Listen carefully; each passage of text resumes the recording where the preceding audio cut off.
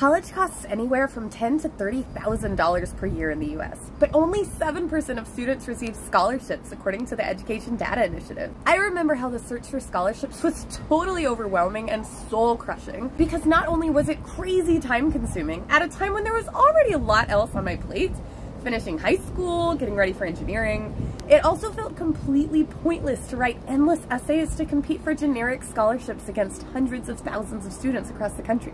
Where should engineering students look for scholarships, and how do you get started with them? The first best place to land scholarships is from your university itself.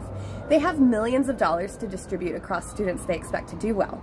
Your high school guidance counselor should be your first stop if you're still in high school, because they can submit your name for unlisted university grants. This was how I got my first $2,000 scholarship. Find out about other grants from your university bursar or financial aid office. Second, the engineering department you're going into probably has its own scholarships funded by alumni or companies or both.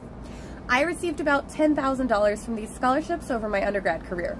Stop by the department chair's office to find out if these awards exist and how to be eligible for them. Third, although national scholarships are highly competitive, there are almost always local ones offered by churches, credit unions, and local businesses that struggle to get applicants because they can't get the word out.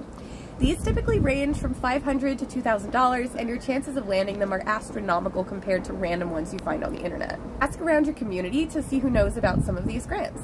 Contact your town or city hall or the local business bureau and ask them. Fourth and finally, engineering societies have their own scholarships, both funded by them and sponsored by companies. So whichever field you picked, look into that society as well as societies like NSBE or SWE and apply for anything you're eligible for. I almost landed a $7,000 scholarship from Shell this way, so my final pro tip is if you do apply, be sure your professors and dean know, because sometimes they have some sway with the selection committee, which is a fact that I learned too late. What scholarships have you found so far?